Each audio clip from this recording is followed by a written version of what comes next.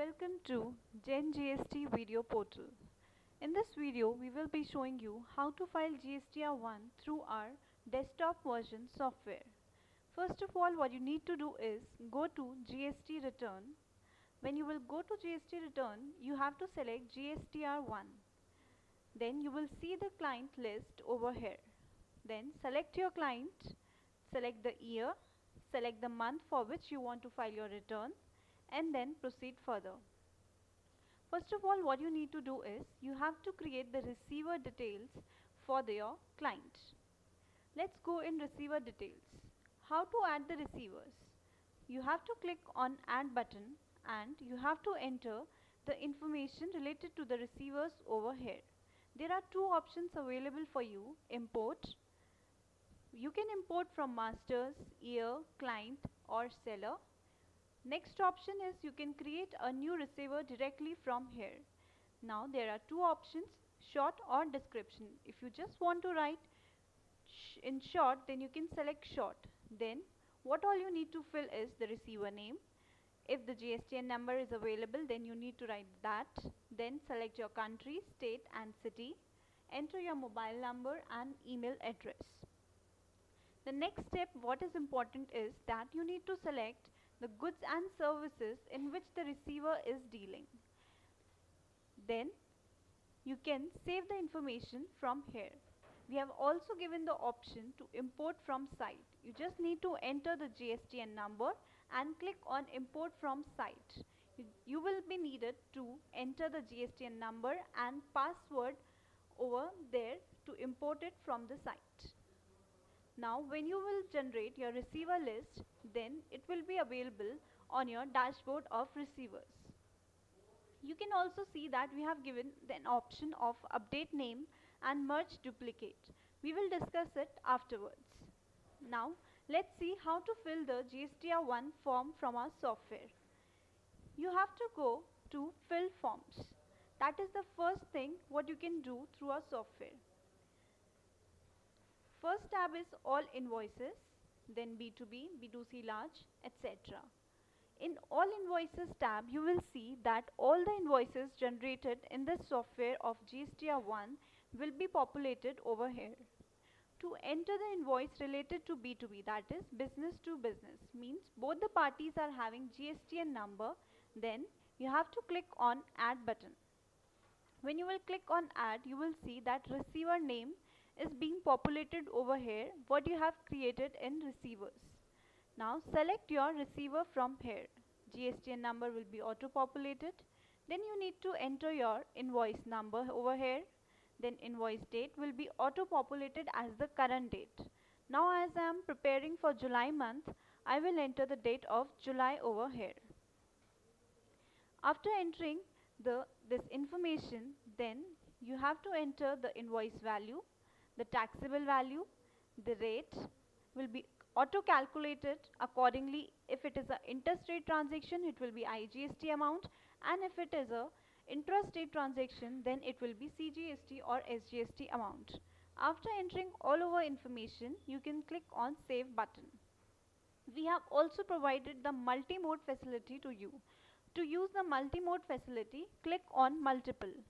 Then you can enter your taxable amount, select your rate from the drop down menu, cess rate if it's applicable, and proceed further.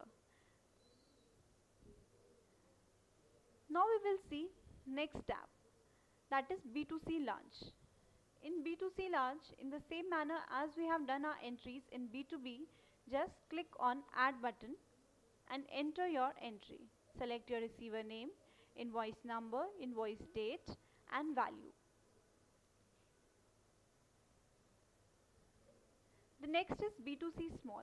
In B2C small, we have given two bifurcations over here. As you can see, first is the bill wise summary of all the bills, and the next option is bill wise. If you maintain your data for your customers invoice wise, then you have to enter your data in bill wise, and if you just want to maintain it in a summary form, that is state form, then you have to enter your information in detailed form. Click on bill wise information to create your entries bill wise. As you can see, we have created a bill for B2C small. We have entered the invoice number, invoice date, your taxable values, your rate, and etc. amount will be auto-populated.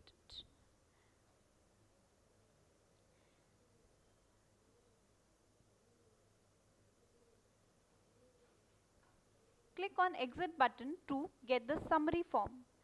If you want to enter the summary details, what you need to do is just select your state from here. Supply type will be auto-populated. If it's an e-com transaction, select yes and enter the GSTN number.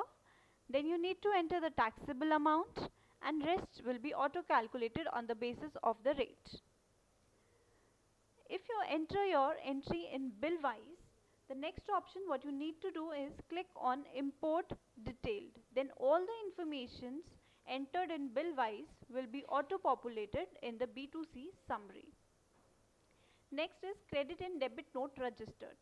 In this Credit and Debit Note Registers, you have to add the entries of those people who are having the GSTN number and you are creating a credit or debit note for them. Select your receiver, POS, credit and debit note number, note date, note type which can be credit, debit or refund. Then you need to select the reason of note.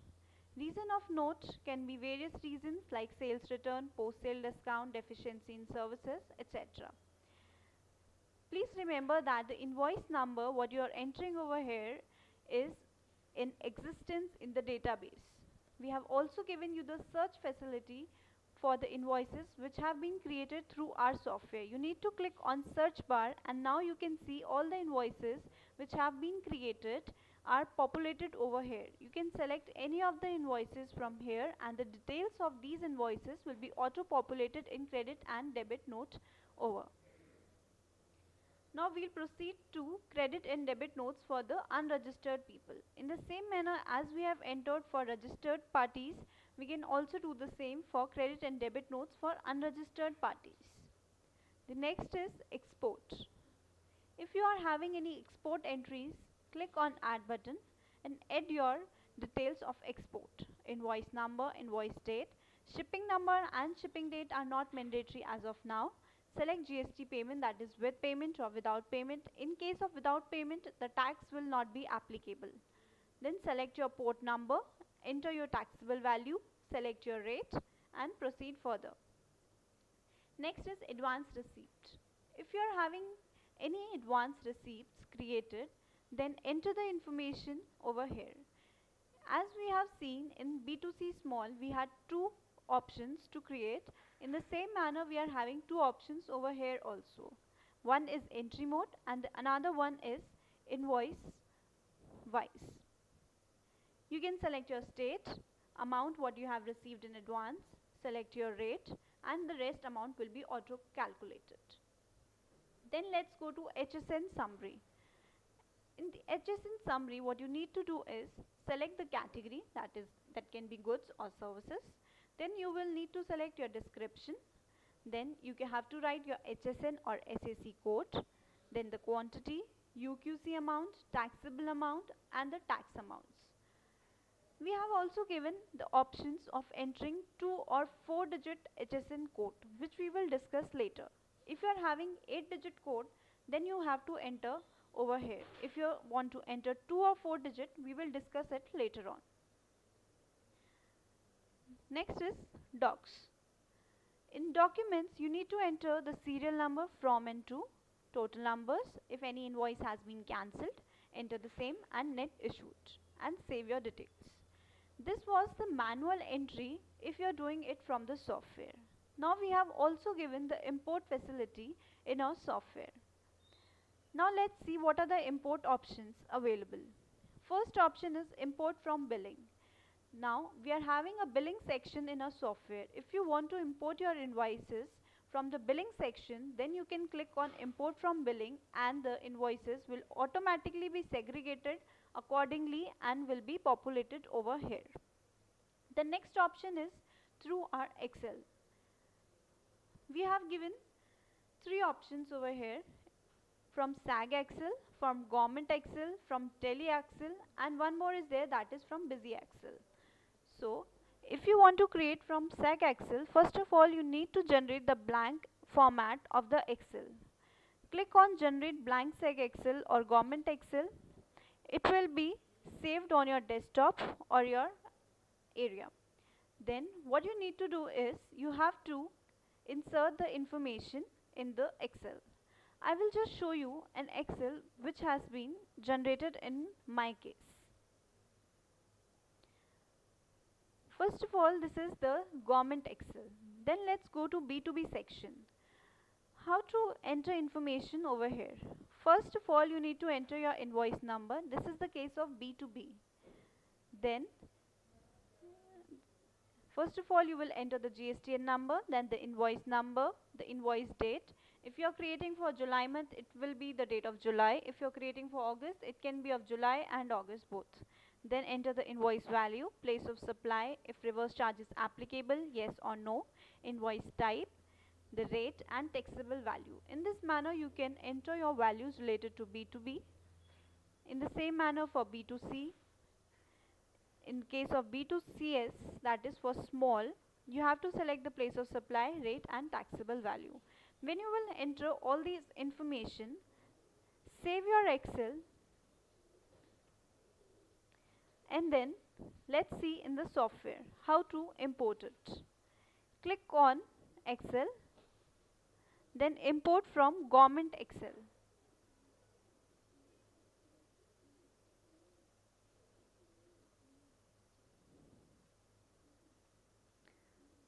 Now when I will click on import, you will see that Excel import template has been given over here. Now I will browse my path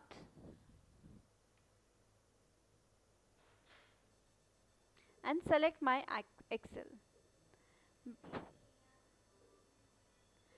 Now click on get data.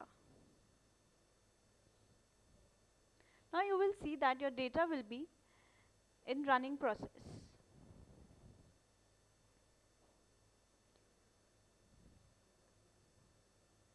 You can see that all your data has been imported over here.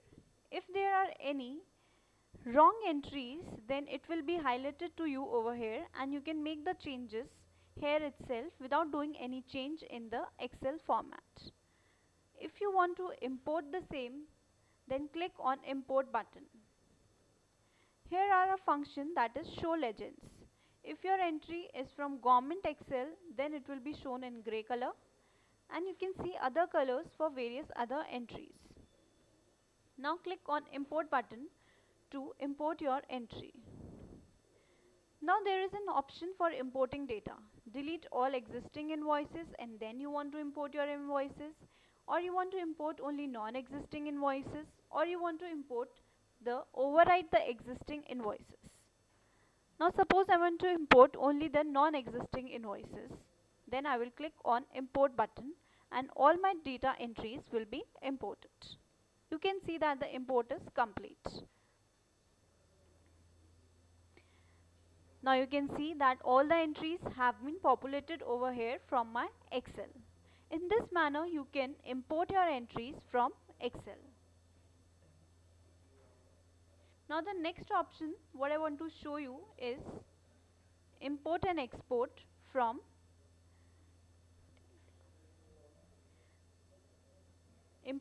Tally. Next what you can do is the GSTR1 summary. In GSTR1 summary, we have provided you the details software wise, portal wise, and if there are any differences, you can see the same. If you see B2B over here, the entries entered in the software are this. From portal is nothing as we have not get the data from the portal right now, and you can see the difference over here. You can also see the summary GSTN wise. All the GSTN numbers of the receivers will be populated over here and the summary can be seen. Or you can also see the summary state wise also. The next option is SMS. If you want to create any SMS, then you can select your message from here and send your messages. and the same functionality is available for email also. Then let's go to the main section, that is the e-filing section. Now you can see that all the invoices which have been created are being seen over here. Total invoices uploaded, invoices to be uploaded. Now what I need to do is, I have to create the JSON file. Click on generate button and you will see that the JSON file will be created on your saved application. Now click on save button to save your JSON file. You can see that validation is succeeded and no errors have been found. I will show you the case where there are errors. If there are any errors in your report, then you need to click on view error report. Then you have to select your zip file which will be created if there are any errors. Now I will select my error file from here. Click on show button. Now you can see there are two errors in B2B section, and the invoice number has also been mentioned that the GSTN number is invalid and I have to enter a valid GSTN number. I will go to the specific entry and I will make the specific changes there. Like the next option is validation of GSTN number, POS and inter or intrastate. Now I need to select my JSON file from here which I created just now.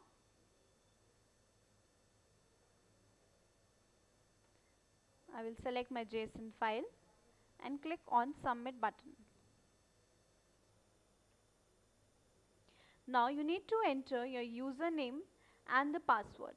When you will enter your username and password over here, then all your entries will be verified from the portal. You can enter any username or password of GST. With this single username, you will be able to get all the data.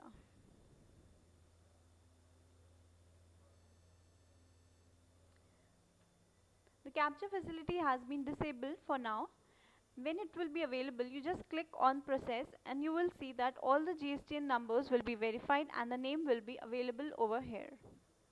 In the same manner, you can check the POS and the inter or intrastate transactions. Okay, the next option is, if you want to export the data in government offline utility, you can check the same.